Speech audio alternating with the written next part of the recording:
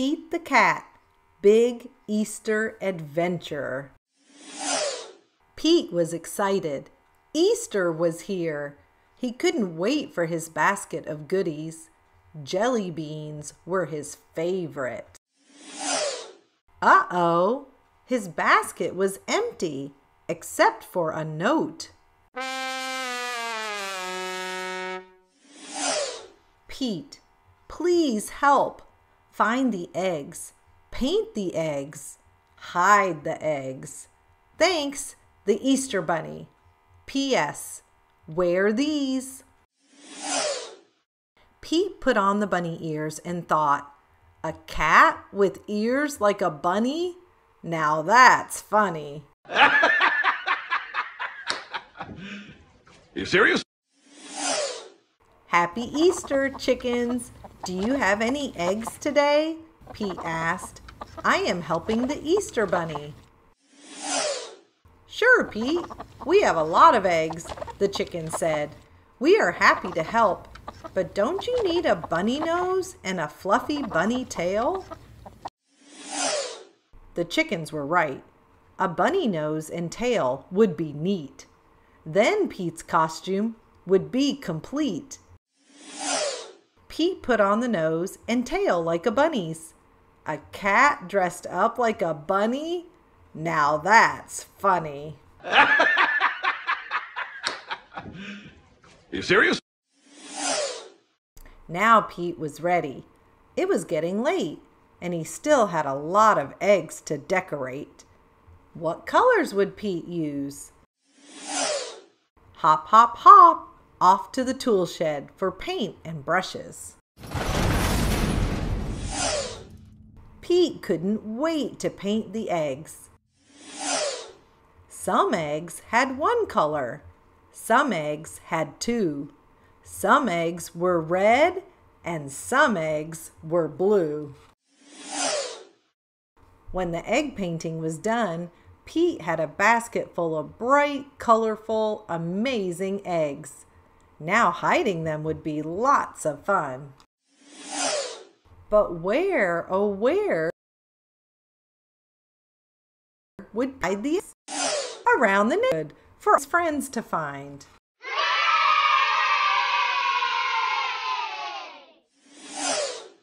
Pete hid eggs in flower pots. He hid them in the water spout. And when he was done hiding the eggs, Pete the cat was all worn out. Helping others out is what Easter is all about, Pete said. Pete's job was done. He was hiding the last one when the Easter Bunny arrived. Great job, Pete. You were a big help, said the Easter Bunny. The Easter Bunny gave Pete an award for a job well done. Number 1 helper. Helping others can be lots of fun. Happy Easter, everybody! Pete the cat did a great job being the Easter Bunny, but it's not always easy being a bunny. Stay tuned for our next Easter story. It's not easy being a bunny. PJ Funny Bunny was very sad. He did not like being a bunny. His mother made him eat cooked carrots every day. He had far too many brothers and sisters, and his ears were very big. One day, PJ decided to leave home. I don't want to be a bunny anymore, said PJ. I want to be a bear. And PJ went to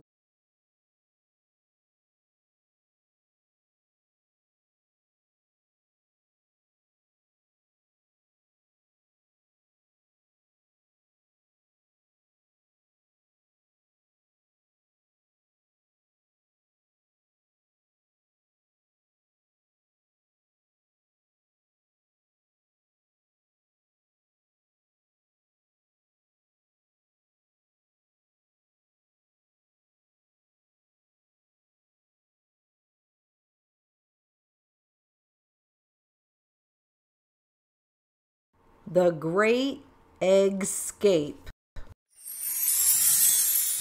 Howdy, I'm Shell, and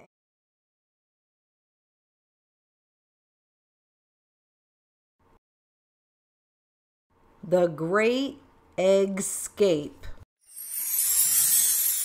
Howdy. Hello, I'm Gigi. Welcome to Gigi's Magic Mailbox. The Great Eggscape. Howdy, I'm Shell, an egg.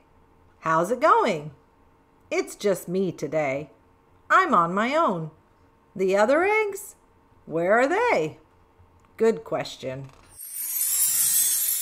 The thing is, sometimes they leave the carton on weekends before the customers arrive. They escape into the store. They call it the Great Eggscape. The Great Eggscape, starring the eggs. Escape, eggscape, you get it. Me, I'm not really in the mood to run around, if you want to know the truth. I'd rather just sit here. I don't mind a little me time. No reason to go frolic with everybody else. I prefer adventures of the imagination. It's quite peaceful here, without all the other eggs. Sure, there's a part of me that wonders what they're doing right this very moment. I have a few guesses. We are out. We'll return whenever we feel like it. Right this very moment. Whee!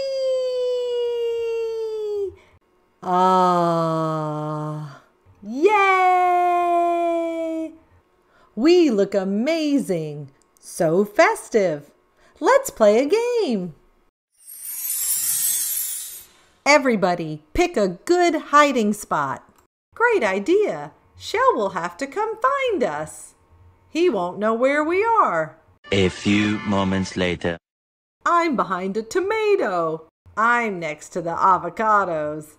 I'm blending in with the potatoes. What's so funny about that? Being a potato is serious business. This is the life.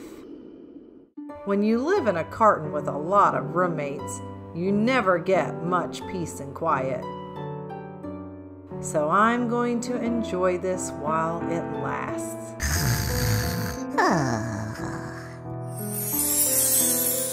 Exactly 2 hours and 36 minutes and 2 seconds later. Nobody's back yet? Where are Clegg and Meg and Peg and Egbert and Greg and Shelby and Shelley and Sheldon and Frank and other Frank? Did I forget anybody? Anyway, they should have been home by now. These great eggscapes are usually over by lunch, when everybody gets hungry. I'll just wait a few more minutes. They'll surely be home quite soon. No reason to stress. No reason to pace. No reason to get all worked up.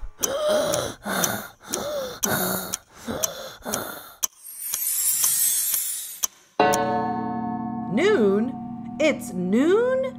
Morning is officially over. Okay, now I'm getting nervous. Where are my friends?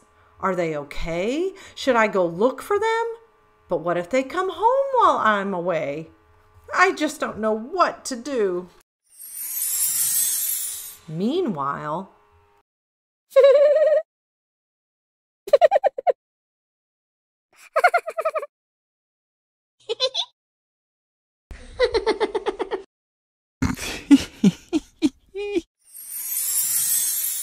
I must find them. Where do I start? Maybe in aisle 1. That seems promising. Pickles, pickles, pickles. It's all pickles. Sheesh. Wait, Greg? Is that you? What What are you doing by those pickles? And why are you painted like a galaxy in outer space? I'm hiding. But why? Why not? Well, I found you. Indeed you did, Shell. Indeed you did. Shall we look for the others? Indeed. Found you. Found you. There you are. Found you. Is that everybody? Line up, eggs. Let's see. We have you and you and you and you and you and you and you and you and you and you. That's 10 eggs plus me, which equals 11. Wait just a minute. Where's Meg? Has anybody seen Meg? Meg! Wait, where are you guys going? To get some lunch, Shell. Then maybe take a nap. Hide and seek is tiring. Meg will turn up eventually. She always does. Eggs, halt. As the old saying goes, if a fellow egg is hiding, we must look until we find them. Or maybe that's a new saying. Anyway, we're not finished until we're all back together as a dozen. Got it? Good. Let's go.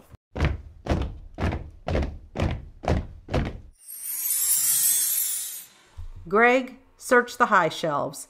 Peg, check the low shelves. Clegg, don't forget the middle shelves.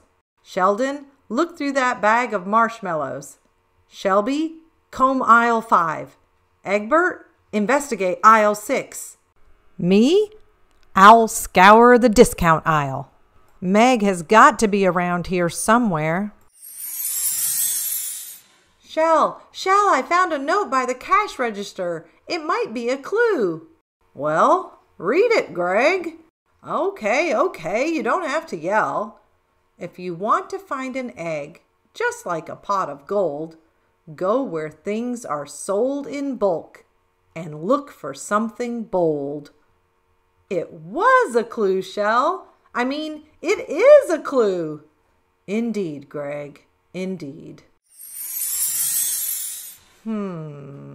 Bulk, bold, bulk, bold, bulk. Wait, I think I've got it.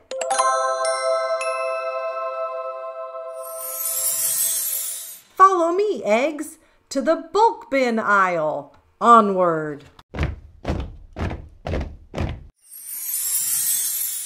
Wow, there are just so many bins. But which one is the right one? How would we know? Shell, remember how the clue said to look for something bold? Do you think Meg is hiding in there? Bold coffee. Of course, Peg. Of course. Eggs. Shoulder stack. Unite. Knock, knock. We know you're in there, Meg. Oh, hi. I thought you were never going to find me. Nice work, Shell. Glad you found your way out of the carton for once and into the world. Thanks, Meg. But it wasn't just me.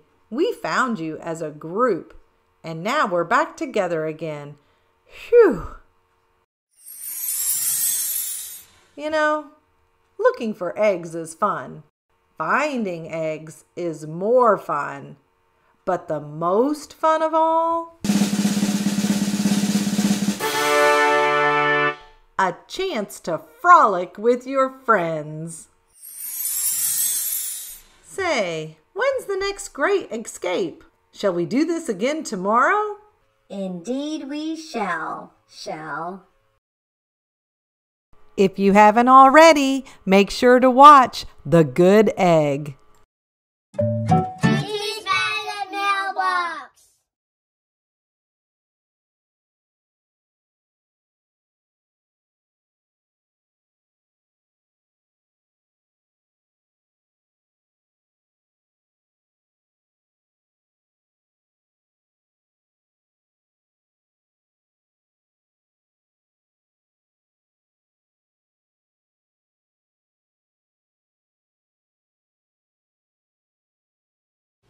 Hello, I'm Gigi. Welcome to Gigi's Magic Mailbox. Did you hear that? That means something's just arrived in the magic mailbox. Let's see. Hello, I'm Gigi. Welcome to Gigi's Magic Mailbox.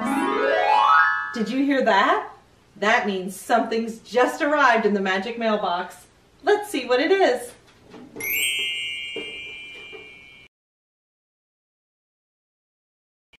Being a bunny. Well, I wonder why. I can't wait to find out. I think being a bunny would be lots of fun. Well, if you have your own copy, go grab it and you can read along with me. All right, let's find out what's going on with the bunny. It's not easy being a bunny. It's Not Easy Being a Bunny was written by Marilyn Sadler and illustrated by Roger Bolin. PJ Funny Bunny was very sad. He did not like being a bunny. His mother made him eat cooked carrots every day. He had far too many brothers and sisters, and his ears were very big. One day, PJ decided to leave home. I don't want to be a bunny anymore, said PJ. I want to be a bear. And PJ went to live with the bears. But when the bears went to sleep for the winter, PJ could not sleep at all. Living with the bears was not very exciting. So PJ said, I don't want to be a bear.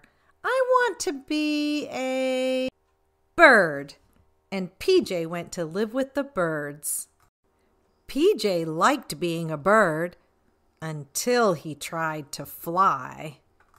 So PJ said, I don't want to be a bear or a bird.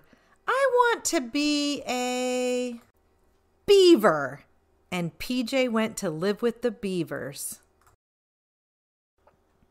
The beavers liked to work very hard. PJ did not like to work at all.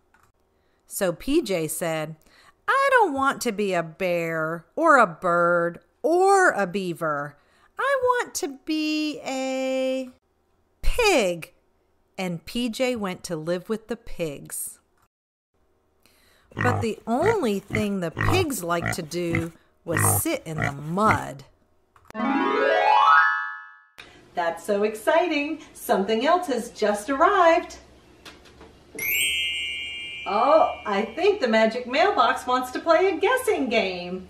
Let's try doing an animal sounds guessing game. The mailbox will play the sound and then we'll try to guess what it is. Does that sound like fun? All right, let's get started. What do you think that is? A cow, you're right. All right. What do you think that is? Oh, a pig. Good job. And what do you think that is? A chicken? Yes, you're doing so great. Let's do a few more. What do you think that is? A dog. Good job. What do you think that is? You're right, a little kitten or cat. All right, let's do one more. What do you think that is? A horse. You're so smart. Well, let's get back to the story now. So PJ said, I don't want to be a bear or a bird or a beaver or a pig. I want to be a moose. And PJ went to live with the moose. But PJ could not make good moose calls. Mook! Moo. So PJ said, I don't want to be a bear or a bird or a beaver or a pig or a moose. I want to be a possum. And PJ went to live with the possums. The possums like to hang upside down, but hanging upside down gave PJ a headache. Oh, yay! Something else has just arrived. Oh, look! That is Stevie, my oldest grandson, hanging upside down at the park. I don't think Bunny liked hanging upside down with the possums, do you? I guess all the blood rushed to his head. Well, let's see what else happens to Bunny in the story. So PJ said, I don't want to be a bear or a bird or a beaver or a pig or a moose or a possum. I want to be a skunk. And PJ went to live with the skunks. All right, let's see what's in the magic mailbox. Do you know what this is? This is called air freshener. I don't know if you've ever smelled a skunk before, but they are super, super stinky. And I know that if we had a skunk spray us or spray around our house, we'd want to use some air freshener. I think maybe Bunny needed some if he was going to live with the skunks, don't you? Well, let's see what else Bunny is going to do. It did not take PJ very long to find out that he did not like living with the skunks. So PJ said, I don't want to be a bear or a bird or a beaver or a pig or a moose or a possum or, most of all, a skunk. What I really want to be is a bunny. So PJ hurried home. The funny bunnies were very happy to see him. PJ was very happy to see them. That night, PJ ate all of his cooked carrots and played with every one of his brothers and sisters. He was so happy to be a bunny again that he did not care that his ears were very big. At least everyone can see that I am a bunny, PJ said, and not a bear or a bird or a beaver or a pig or a moose or a possum or a skunk. Thank you for joining me today to read It's Not So Easy Being a Bunny. That bunny was so silly. He wanted to be everything but a bunny until the end. I love that he figured out that being a bunny was the best thing that he could be. Well, you have a great day. Don't forget to hit subscribe, and I'll see you soon.